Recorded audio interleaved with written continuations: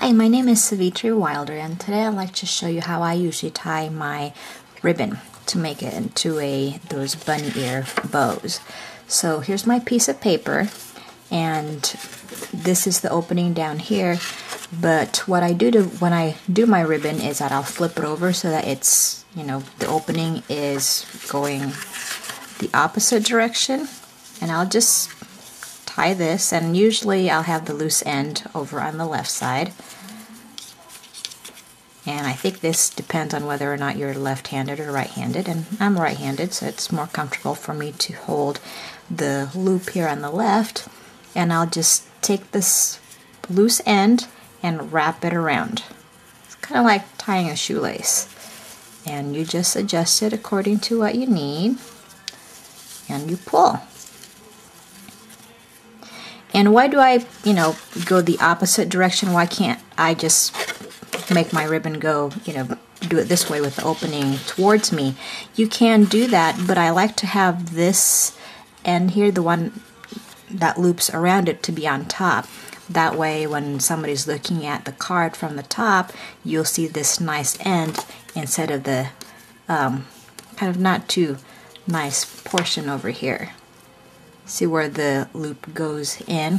So that's why I like to flip it over.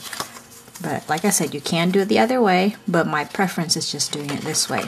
So that's one way of doing a ribbon, and let's get to a different type. Alright, so this next portion, I have a polka dot ribbon. And the way I like to do my polka dots is that, the more polka dots I see, the better I like the ribbon.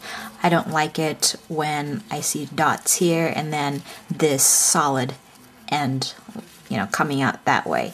And it's a matter of preference, but, maybe I'm kind of particular or whatnot. So here I go again. Here's my ribbon, and the opening flap is facing me. And I'll just move this around, and the loose end is on my left. Again, I'm right-handed, so I'll put my ribbon like this.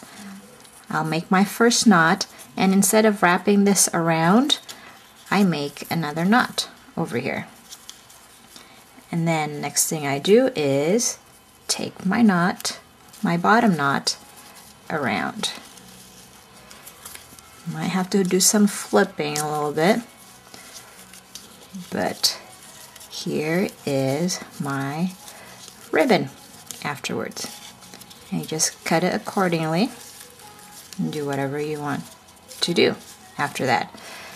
And this part with the polka dots, doing it this way, I have to do a little bit of adjusting. It takes me a little while to get it perfect because I have to pull a little bit here and there, but at the end I'll get something that I like. And if worse comes to worse, if I don't like the knot, that's why I use buttons quite a bit, is you can always pick a button and stick it right there in the middle. Covers lots of imperfections. So that's that. And can you do it the other way? Well, let's try. Let's do the other method and pull it in. And if you do it that way, you can see that there's the polka dots here and then the solids over there. And like I said, I don't quite like doing it that way. Let's do another one. Let's do this. And instead of putting the bottom over the back, I'm going to take this over the back to see what it would look like. And again, I see the solid over here. So that's why I like doing it the way I do it. Around the bunny ear, this one forward, and loop it around the front. Like I said, it'll take a little bit to adjust your ribbon, but after maybe messing around with it for a minute or two, you'll get that all the way polka dots. So that's how I use the polka dot ribbon. Alright, and the last one, how do you get your ribbon so that the edges would flip the other way? You've seen people's cards that are like this, where the loops on this end, you have these cute little end flipping out on to the other side. And then you can put a piece of paper here and maybe a button or whatnot over here. Well, to do this one, let me just open this back up.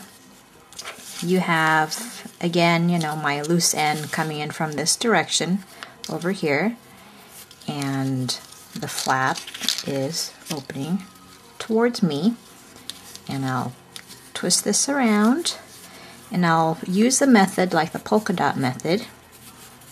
Loop here and loop this around that way, and I will take the one that's on the bottom around the bottom of this other one. So it'll go like this and around this way, and you'll have the two flaps going the other way. And actually both of them are on top, because I've heard people asking how you can get the bows to both be going towards the same direction and on top of the bow. And so that's how you do it. Hope that clears things up, and you'll be able to make pretty ribbons from this day on. Thanks for watching.